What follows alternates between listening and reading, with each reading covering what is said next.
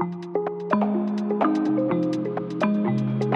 Paul Herbert. I'm mainly occupied with alternative fuels, mainly methanol, where I have the role as Global Technology Lead in LR. Methanol is a fuel that is gaining increased interest in the industry because of its characteristics. It's not quite as technically demanding as hydrogen or LNG or ammonia in the form of storage, so that gives an advantage. There are some disadvantages, of course.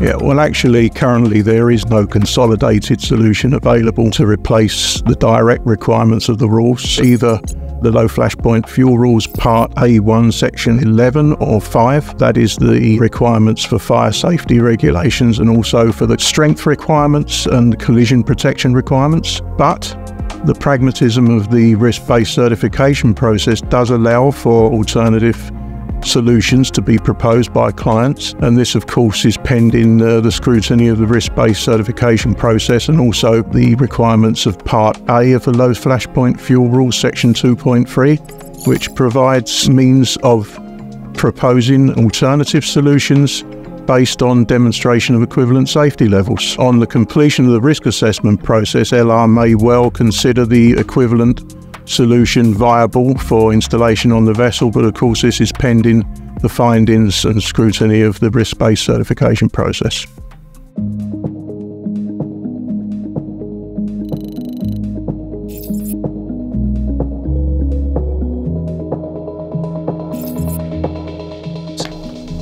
Well, we find, through the completion of a number of risk assessment processes or feasibility studies, up to now, the most challenging aspect is actually finding space on board ships to store methanol.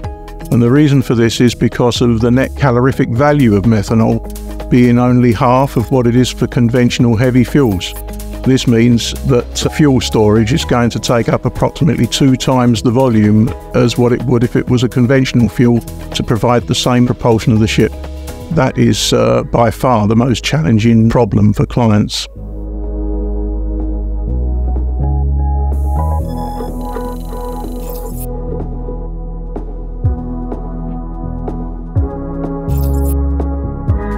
What we see and what is appropriate is that hull integral tanks are being converted in order to contain methanol, and this implies corrosion protection and strengthening of welds, etc., in order to make them suitable for the methanol characteristics. Type A, B and C tanks are not so often used, if at all, because the technical requirements to storage of methanol aren't the same as, for example, LNG or liquid hydrogen ammonia. Clients do have a possibility to propose storage in independent tanks or portable tanks, but it still really is the most viable option to convert or purpose-build hull integral tanks and treat them with the correct coating and the correct welding materials. So I would say absolutely that hull integral tank storage is the used option.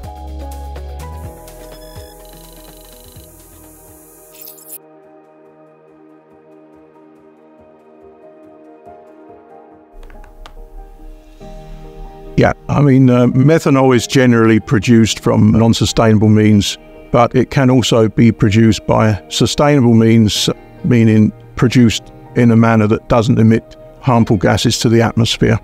For example, biomethanol, which is produced on the basis of sustainable byproducts. It could be biomass, livestock from the forestry industry, etc. Or it could be by means of what we call e-methanol, which is produced on the basis of hydrogen, emitting no dangerous gases to the atmosphere, and thus providing sustainable methanol solution. So, sustainable methanol in the marine industry is absolutely a viable option, and I think will provide a solution in the future for decarbonisation.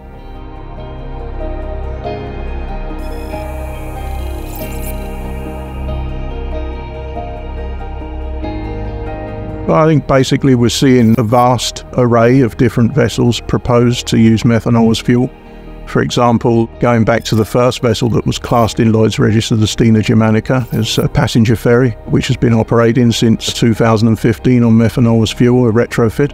We're also having inquiries for container ships, passenger cruise ships, offshore supply vessels, ro-ro cargo vessels, both retrofits and new builds. So there is generally a large interest amongst clients for this particular fuel, methanol. I think, with the development of sustainable methanol and the supply chain being reliable, I think that this is an exciting solution for the future in order to meet the decarbonisation goals that we are striving to meet.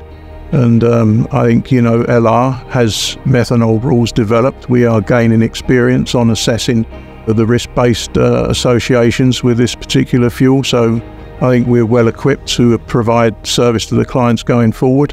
And it's my impression that we are providing the clients with a process methodology which they can have confidence in.